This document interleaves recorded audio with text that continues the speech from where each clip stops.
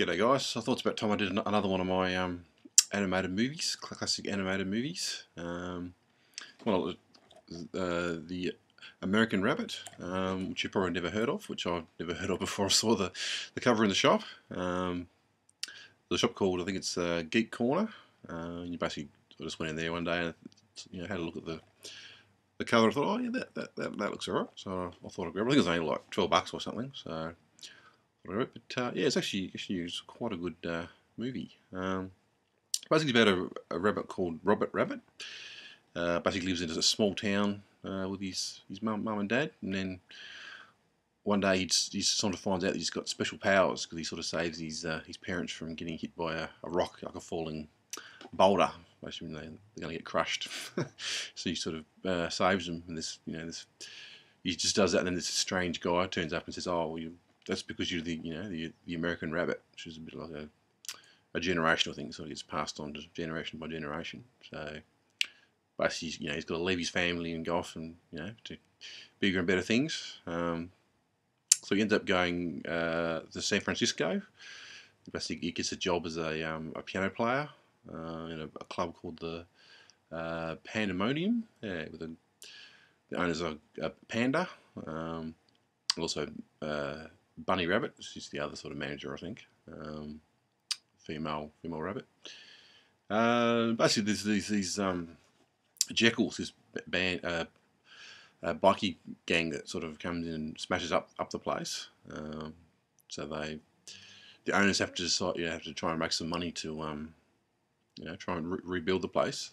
So basically, it's about they go after. New York, I think. Yeah, it ended up going to New York in the end. Trying to get gigs so they can pay to rebuild the Pandemonium.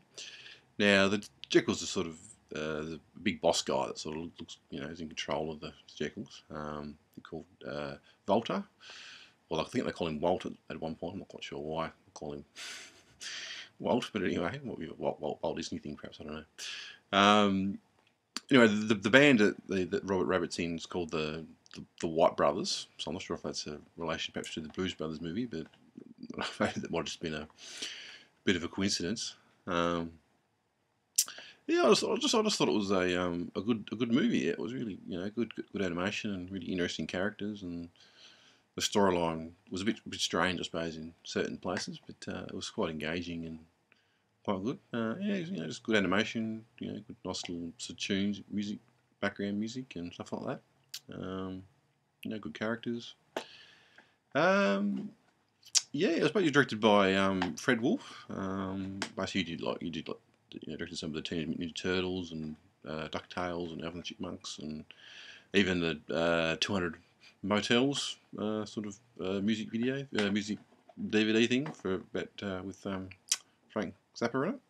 It's animated sort of stuff.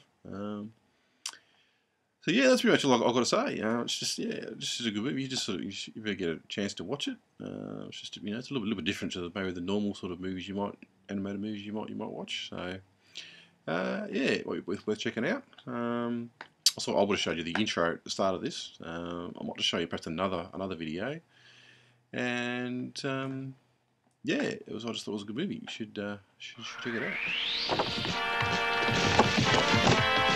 That was the most marvelous thing I've ever seen in my entire life. Boy, oh boy, I'm really glad you got us out of there, American Rabbit. Well, good thing I was so nearby when the fire broke out. It sure was, American Rabbit.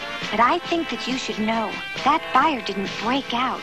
It was started deliberately by those terrible jackals. I know how Rob feels about making generalizations that... Rob. Yes, where is Rob? Yeah, Rob. Oh, boy.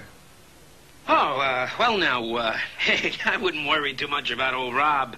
No, not old Rob. You can't be serious. You must be kidding. Now, wait a minute, guys. I mean, will you just, wait? I happen to know a little something about rabbits, and, old Rob there is a swimmer, if I ever saw one. I mean, that boy is a swimming fool.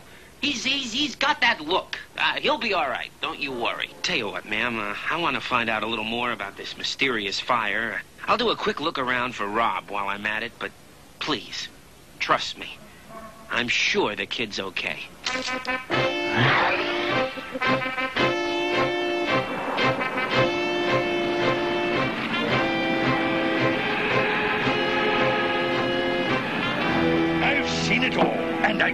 at all. And from now on, the game gets played by our rules. And we get to bend them every which way we want.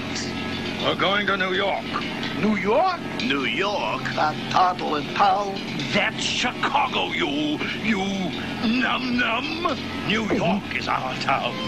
I figure if we can make it there, we can make it anywhere. Sounds sensational, Walt. But what are we going to do there? We're going to be bad. We're going to make life miserable for everybody we can. We're going to torment people and terrorize them. We're going to lie and cheat and steal and force everyone to live under our control. We're going to rule New York with an iron will. Gee, that sounds great, Walt. Only way to go. And I'm with you all the way. I want you to know that. But I was just wondering, and this is purely informational, big guy. Why are we doing this, huh? Because we're evil, you idiots. We are bad. That's our job. And as long as I'm in charge, the game gets played by our rules. Rob is lost.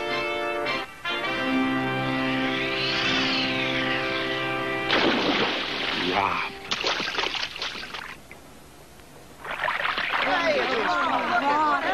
Rob, thank goodness you're all right.